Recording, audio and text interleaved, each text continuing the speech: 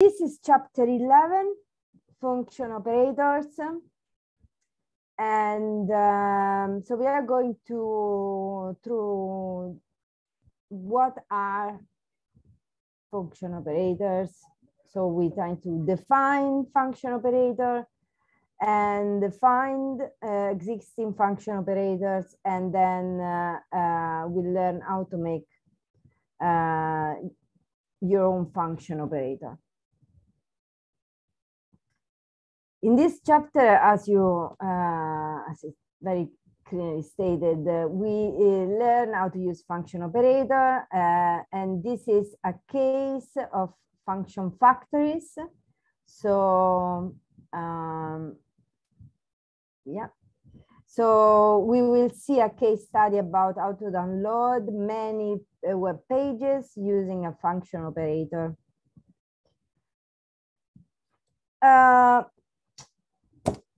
Scanning the internet, Googling function operators, like to find some, you know, like inspiration things. And then I found this, this is example from Michael Frank. Here there's there are all the sliders for the slides for this topic, and he also talk about R, how to use R with function and everything in more theoretical manner. Let's say, just to have an introduction, what are these function operators? So in mathematics, so in R, if you think about operators, you might think about plus, times, or I don't know, even the pipe operator somehow, no? Okay. What is a function operator? So we basically, function operators are functions that deals within each other, applying using an operator. So for example, this F plus G, it's a function operator. Okay, basically it does operations within functions. Okay, so let's go back to basically R and say that trying to define a function operator a bit, and with some finding some similarities. A function operator is a function that takes one or more functions as an input. So it returns a function as an output. So it takes a function as an input and releases a function as an output. So for this reason, function operators are closely related to function factories. In fact, are particular cases, a particular case, it is a particular case which uses a function as an input.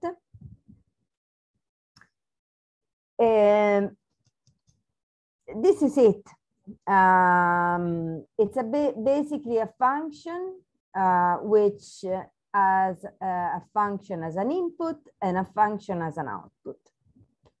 So in the book for this chapter, we use two libraries, library per and memrise. And these two libraries allows you to use some already made function operators.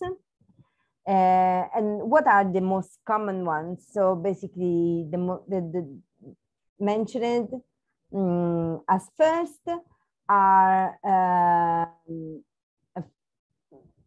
two function operators, one for catching errors and one for catching computations.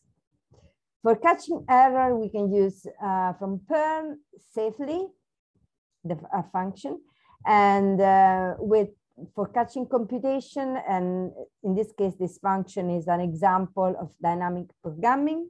For example, we can use from the package memrise, and now we can we have a look at these two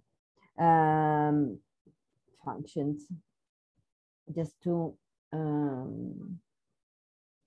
open that in the browser. leave it like that. Let's go back to one. So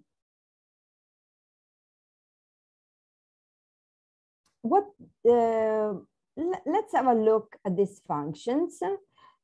Any of you does any of you maybe have any experience using one of these two functions, like an experience using safely or an experience using memIce? Some of the perf functions, I think safely I may have used once or twice, but mainly for learning, not so much for actual practical stuff. Okay. Same here also. I'm used to safely and possibly from the core, but memIce, I'm not used to memIce. Okay. Would you like to talk about safely? Maybe let's read the help pane say the safely capture side effect. So it's like safe to use. We have already mentioned it in other chapters. And this function wrap functions so that instead of generating side effects to printed output, messages, warnings, and error, they return enhanced output. So they are all adverbs because they modify the action of a verb, a function. In practice, so we can use this safely if we have a look at the chapter where there's a nice example. We can see that if we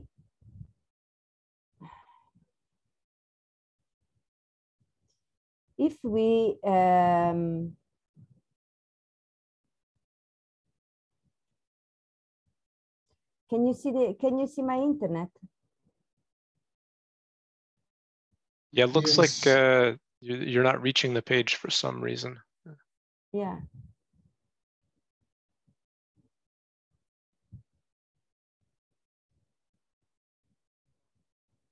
Okay.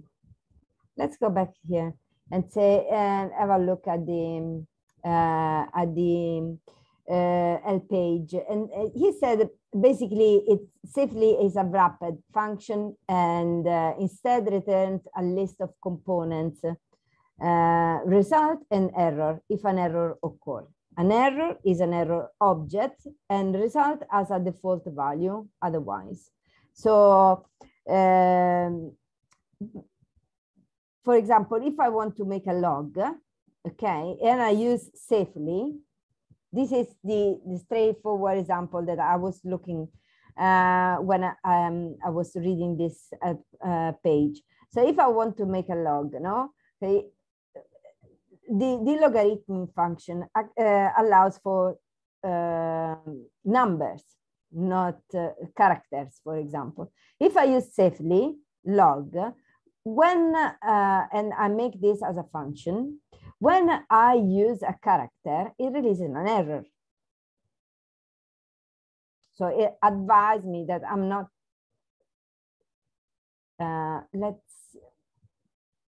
Let's have a look at this.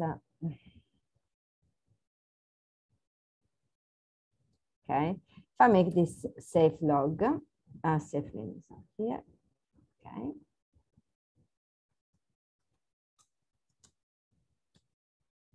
Okay, so this is the function operator that already done, made, because inside it's a function.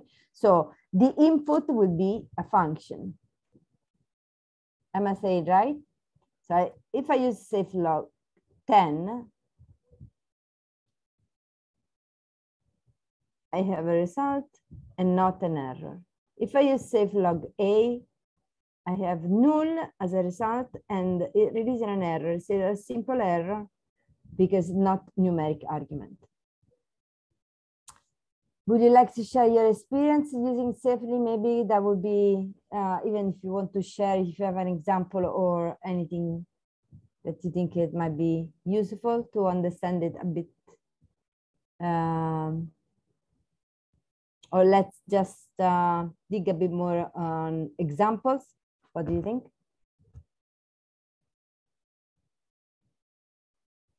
Can you hear me?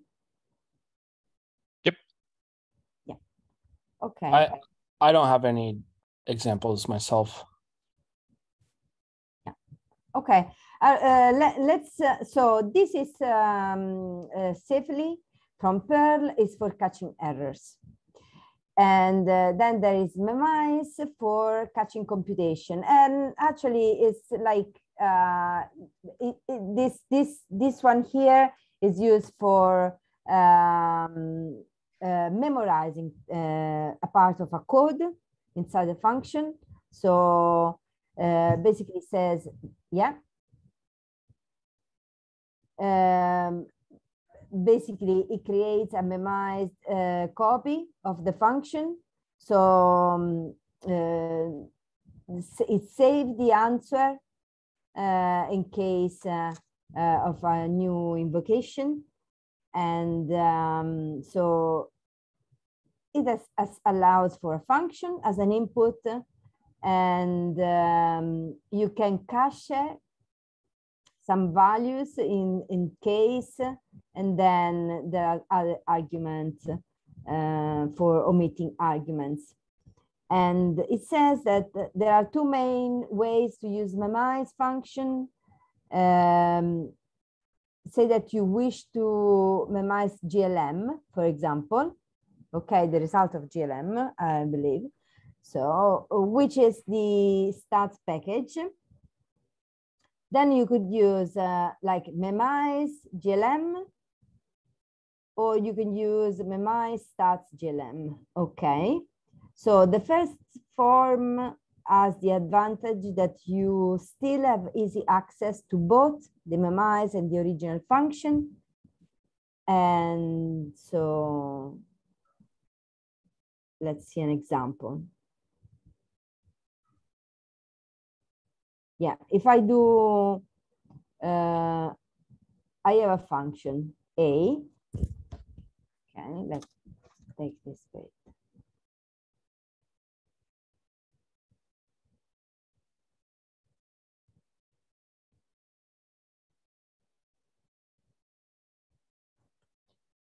I have this function A, which is like a function that run a uniform certain number of numbers, okay, of a certain length. So mem A, using memise the A. Okay, again.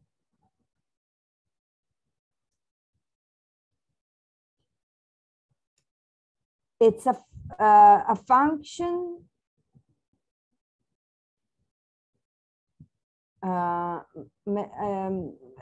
basically function memorized. The function has been memorized. So now I replicate 5 times A and replicate 5 times mem A. Okay, so under some conditions, so now we can see it. For example, that he said, where is it? Catching computation. Basically, this function will remember previous input and return cached results.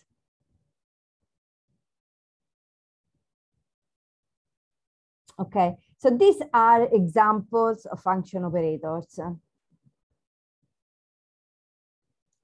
And for example, a way to use this function is to save time. So for example, if I memoize a function, the very next time I use it, it runs faster because it cached the computation. So for example, if I use, like I want to calculate the Fibonacci sequence, and I make a function that says if n is less than 2, return 1, if and then calculate this sequence this way, like n minus 2 plus n minus 1. So I check with the system time. I run it the first time with a number, with a length of numbers, 23 numbers. So it says that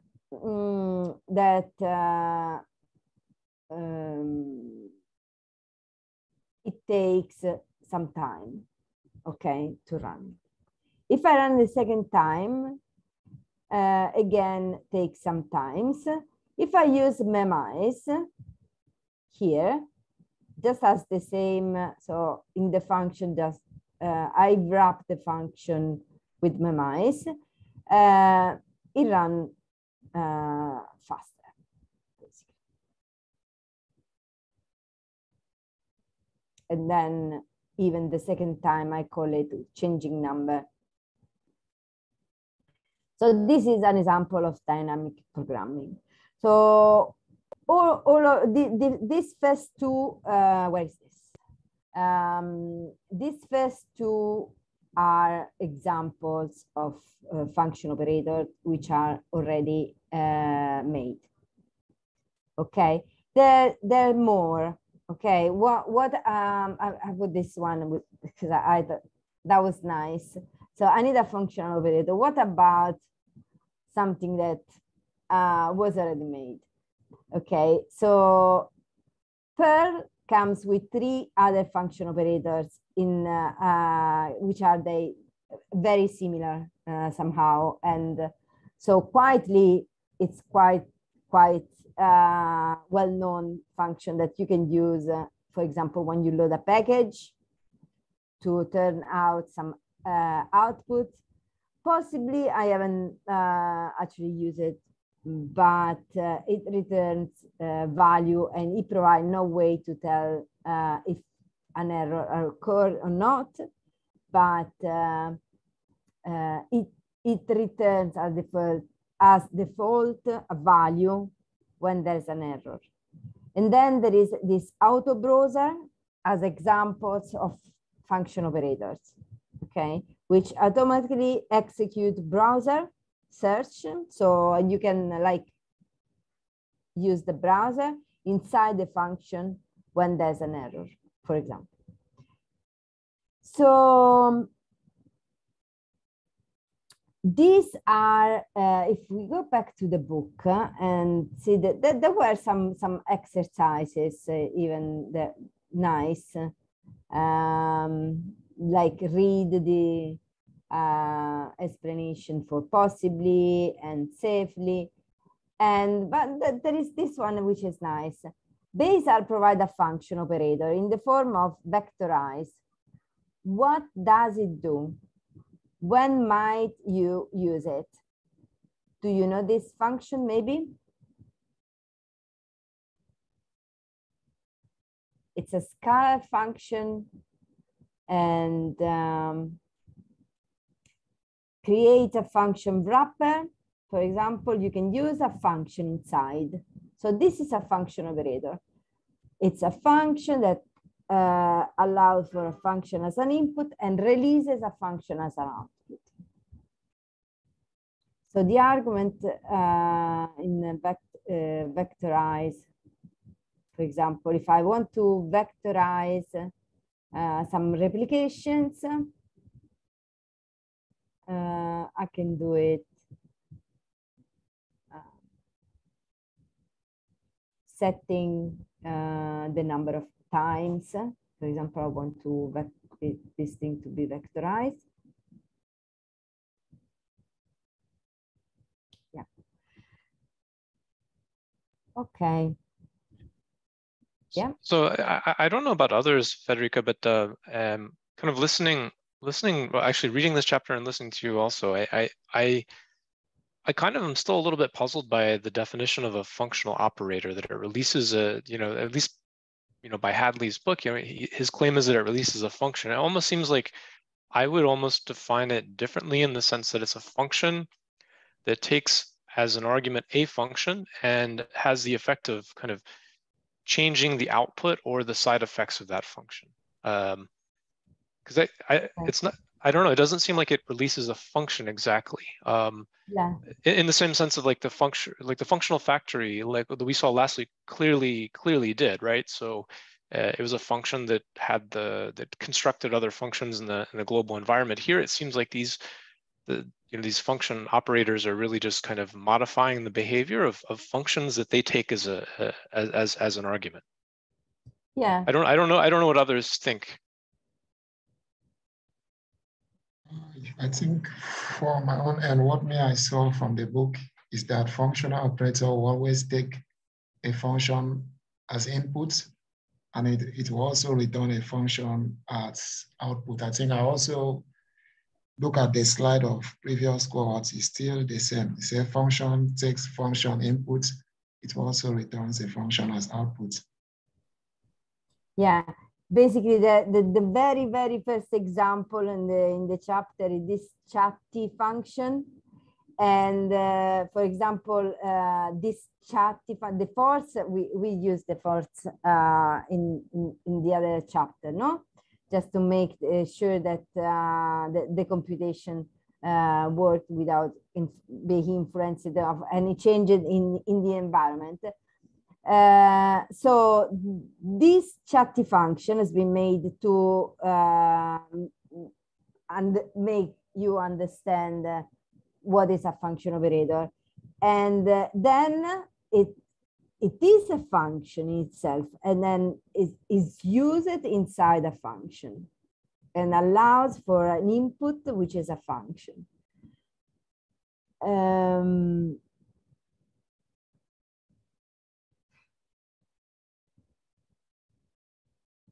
Yeah, it's a type of function factory. So, but anyway, let's have a look at the case study, which is nice as well. So here we want to like download some URL pages. So we set a URL, and we list some of the URL that we want to download, and we give them a name. And then we set the path, for example. So we download them in a temporary directory, and their names are from the URL that we had just created, and they are type HTML. So here we use walk2. So this is the example. So we use a function that allows for functions as an input, and it is a function itself. So, yeah. So this is the first example using walk2.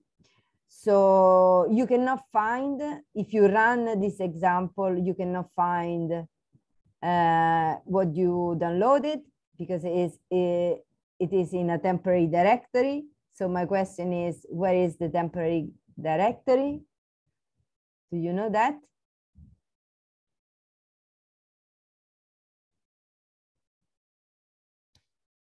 So, because I wanted to see the list. So I made the list, and then ask walk to set up the URL and the path, and then download the files quietly. Okay, so then I make a function operator myself, a new one, not any pre-made. And this, so they made this delay by for allowing some seconds before downloading the second page, HTML page. So this is a function operator.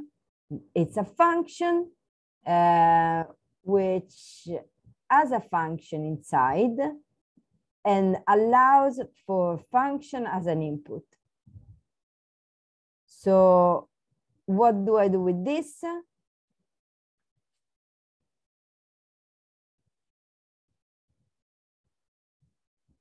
Okay, first I check how long it takes if I run with a uniform. And then I walk within the path and then delay the download file as the same as before.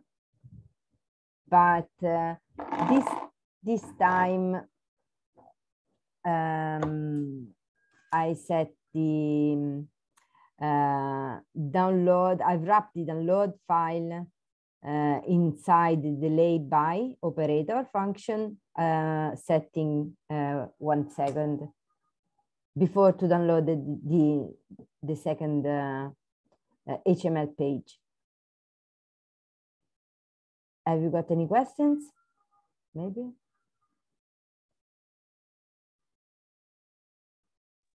Nope. No. So this is it for the chapter. Yeah. Okay, like for the HTML page, the first function operator, if I put .pdf, will it work? The two books that we downloaded with they work. I think the default was .html.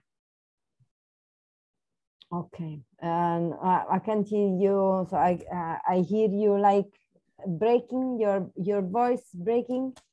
Okay. Yeah. It's just go to the top. No, not the book. It's the notes, not app. Okay, so this is the case study. Okay, yes, from the book. So we have set the URL that we want to download. We set the path where we want this URL to be downloaded to. And then we use walk. No, I understand. What I'm asking is the .html, the output type. The default we said it should be HTML. What about if I need PDF? I just said .pdf. Is it okay that way? If you do a PDF, that is not a PDF because this is an HTML page. Okay. So you can maybe have a list of files of PDFs in your repo or in GitHub, for example, and then you might want to call them like PDFs and list them as a name. There is a function that grabs the files inside a folder in your R or in your GitHub. Then you have a list of PDFs. At that point, you can set the path as in a temporary directory. Maybe you want to download from a repo to another repo, from a folder to another folder. So like moving files. Then you can set the path, not set in a temporary directory. You can set a directory that you might be the needed one. And then the names will be PDFs as we said, and then you specify the type of files that you are that you want to move, download, or whatever. Yeah, because these are HTML. If I'm not saying anything wrong, these are HTML. So then walk, it's walking you through grabbing these files, downloading them and putting them into a new directory, specified directory. But then if you search for them, if you run this code, if you search for them, you don't find it because they are in a temporary directory. So where are they? Let's copy this. Go back to R.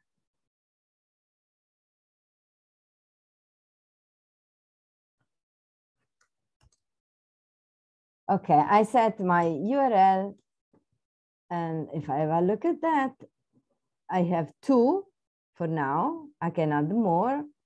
Then I set the path, which is in a temporary directory. So I want written like that, like the path. This is my path, var folder. So this is the folder, my temporary folder in my computer. Okay. So if I do, this is in my computer. So if I search, tell me if you can see my search box. Can you see it? Yes, yes. So now, what is function operators? Where are they? I cannot find it. So if I search for this bit here, maybe.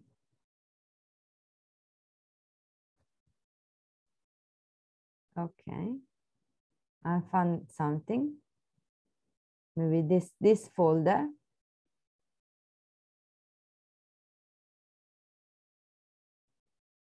So now we are looking at temporary directory, which is this temporary directory in my Mac. This is the folder, which is this one here, rtemp, okay, in rtemp. So this is rtemp t folder in this one things here, and then from these things and in folders, in var and private. So this is hidden folder. So you cannot find it. But anyway, then we take this path and put it inside an operator function. And this is a function, isn't it? Yeah, from utils. Download files from the internet. Download files from the internet. So I use work2. Work2.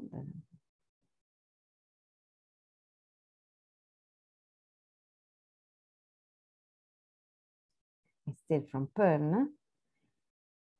Okay.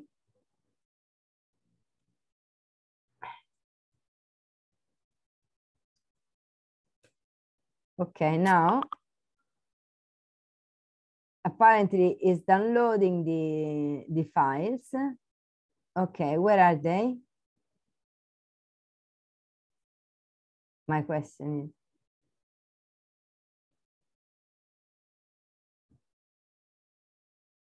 is. Some temporary directory. In the same temporary directory. Maybe. It might be that each invocation of tempdir creates a new random directory. I'm not sure. Should be again in this folder. That's the path. Okay. Okay. So this is the folder. Where is it? It's not there. Where are they? This is something that I haven't. So I think it's the HTML files that appear just below the folder that you have in the middle pane. Yes. Appear? Where they appear? So if you go back to your file browser, I think it's the if you look at the middle pane. Just go down. Just go down. Exactly, the folder that's highlighted. Yeah. I think those are the files contained within. Yes. Okay. Here they are. Okay. Why are not so they are outside the folder? Okay. Okay, this is not so this is extra, but okay. thank you. I was looking at this one here and not at the other, but maybe because I downloaded more than one. So I have a double copy, or are they different? So this is okay, yeah.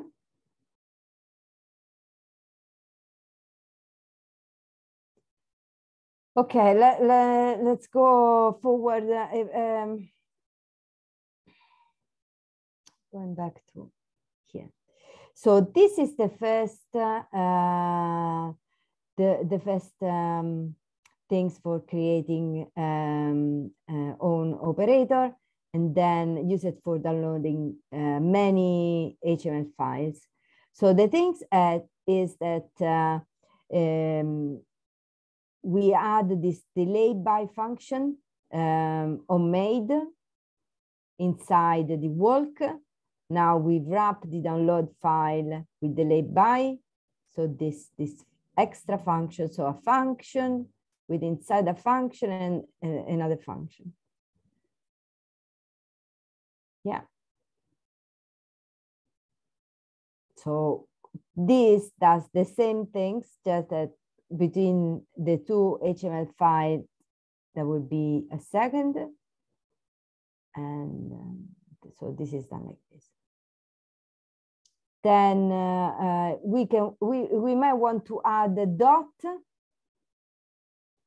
So here is the same discussion that we had for the previous chapter.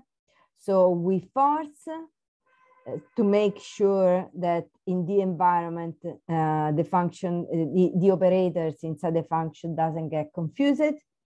So I start from 0 and always will be 0. And then we make sure that there is an increment of 1 each time. And then if the,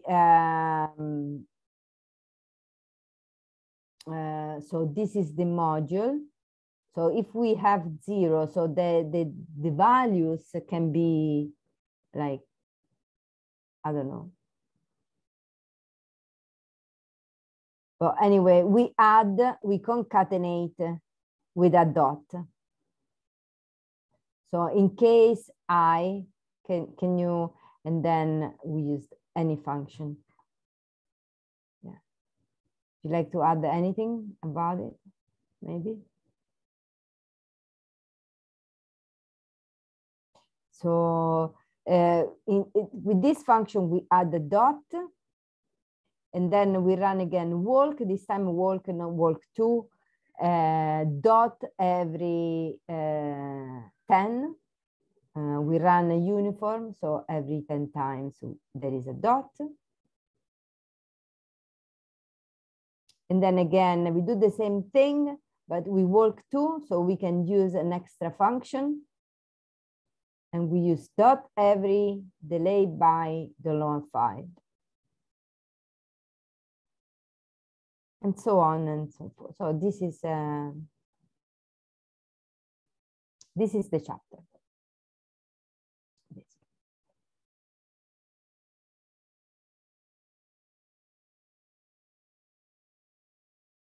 Yeah.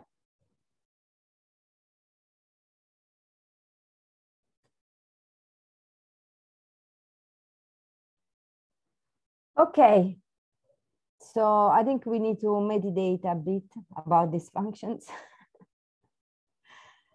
Yeah, thank you. I have a little bit more time to focus on these functions.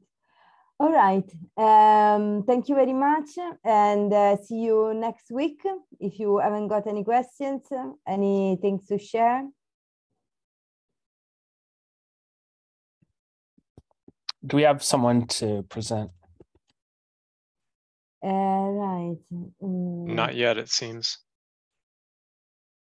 For next week. Next week, apparently not. Base types. So We can even, I don't know, does any of you like to present the chapter? Maybe. And that will be, are we doing base types and S3? Whatever do you think is, because, or maybe someone else can do S3. So you do base type and then someone else do S3, does S3 and then you do R6, maybe?